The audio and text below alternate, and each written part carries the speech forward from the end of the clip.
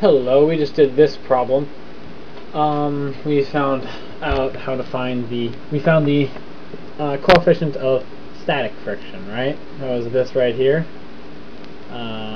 Coefficient of static friction. That was this. So I'm going to put this up in the corner. And we're going to remember that that's the coefficient of static friction. Whoops. The coefficient of static friction.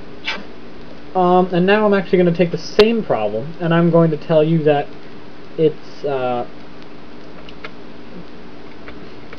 it's accelerating in some direction. Actually, screw it. I'm going to delete that. So now I'm going to say, okay, now this is accelerating in some direction. So exciting stuff. So now we want to find if say this is accelerating. I think I thought of a good way to show that something's that for a while I was trying to think of a way to show a good way to express movement without making it look like a force, and hopefully that kind of demonstrates it right there. This is accelerating at a rate of, well, let's say 3 meters per second squared, or meters per second per second. I'm going to write out meters per second per second, right? So that's how much that's accelerating, or 3 meters per second squared. Let's go through and label all our forces. And this is our force of friction, right? And that's just equal to the coefficient of friction. Remember, since this block is moving, we're going to say that it's moving, then we're going to be using the coefficient of kinetic friction, so it's UK, right? But I'm just going to say the coefficient of friction times the force normal, the normal force, Fn, which is the amount of the weight that's pushing into the ramp. And that normal force goes right about here, right? That's the normal force. And what's that equal to? How do we get the normal force? Well, we just kind of solve this triangle right here. We get the normal force is equal to, let me adjust this. We get that the normal force is equal to, well, if this is the angle, and you turn your head way sideways and make this the horizontal, it's kind of like the length of that triangle. Or, in other words, you could kind of view it as, you could just say it's the adjacent over the hypotenuse times the hypotenuse. So it's going to be that 10 cosine of the angle, so 10 cosine of 20, right? Hopefully you should be getting a bit used to these kind of things now, because I mean we've done them a lot. So that's equal to, we'll take 20, take the cosine, times 10, blah blah blah. Very, very similar to what we did last time. We get about 9.40. So 9.4 I'm going to write. And that's in newtons, obviously, because it's a force. And then what's this right here? Oh, by the way, this normal force, this is how much the ramp is pushing up, so that way the weight of the block doesn't push back through the ramp.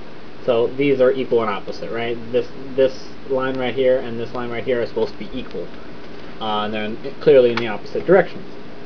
And then what is this force? Well, this is the force applied, right? This is the applied force.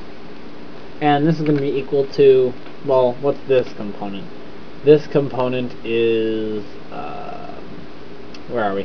Oh, yeah, so it's the opposite of the hypotenuse. It's the height of this triangle if this is the bottom. So if this is the bottom of the triangle, then this is the height.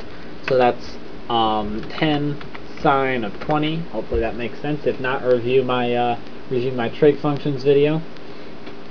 And that's just going to be equal to, handy dandy calculator, 20, take the sine of it, times 10, is equal to, we get 3.42. I'm just going to do 3.4. because that's what I did here. 3.4, and that's our applied force. So what's our total acceleration right here? because you figure this has some initial acceleration, right? Well, this actually it becomes a bit of a pain, but it's really not too bad. First off, let's figure out, okay, if the weight is equal to 10 newtons, what is the mass? Well, the weight is going to be equal to the mass times gravity, right? Or the mass times 9.8. So that means that if we take the weight and divide it by, or the weight, which in this case is 10 newtons, so if we take the 10 newtons and we divide that by 9.8, we get the mass. And our mass is equal to, let's see, we've got 10 divided by 9.8 equals 1.02. So we've got a mass of 1.02.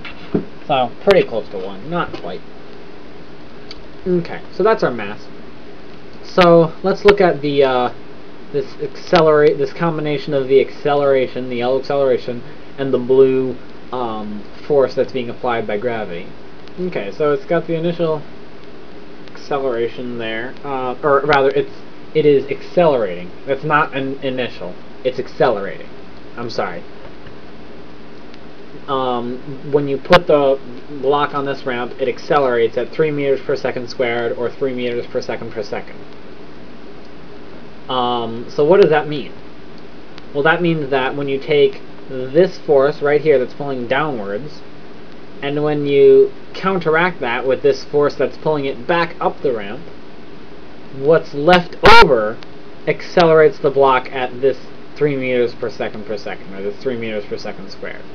So we get that the applied force, or the force that is moving it down the ramp, minus the upward force, because remember they're in opposite directions, so minus that force of friction right there, whoops, the force of friction, is going to be what's left over. It's going to be that sum of the forces.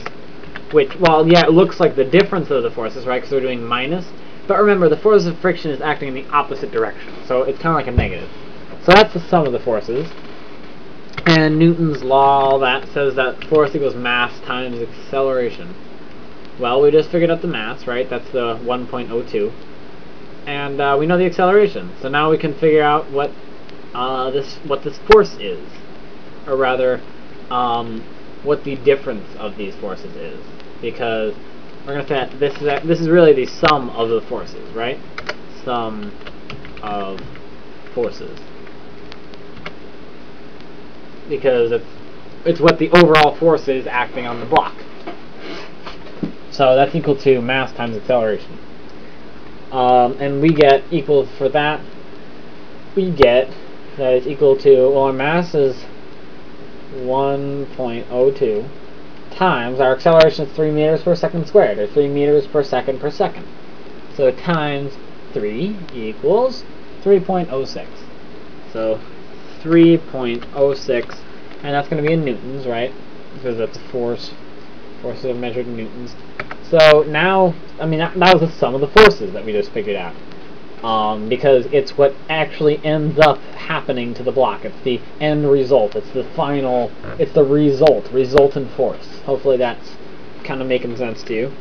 So we figured out that the force of the applied force minus the force of friction is equal to this 3.06 newtons. I'm just going to write 3.06. Now, we know what the applied force is, right? Yeah. We know that it's this 3.4. So we get 3.4 minus force of friction equals 3.06. Oh dear, significant digits. I'm ignoring them. So we're going to just say then force is equal to, the force of friction is going to be equal to a negative, or no, it's just going to be equal to, oh, this is interesting. If we take that 4.06 and we subtract 3.4, we get negative 0.34. But this was a negative to begin with, so this is just going to be 0.34. And honestly, the sign doesn't really matter as long as you remember that it's going in this direction. So the force of friction is 0.34. And am I doing this right? Yes, I'm doing this right. Actually, how about we make this, just that way we get a little bit more of a sensible number. We're going to make this 0.3 meters per second. So this is going to be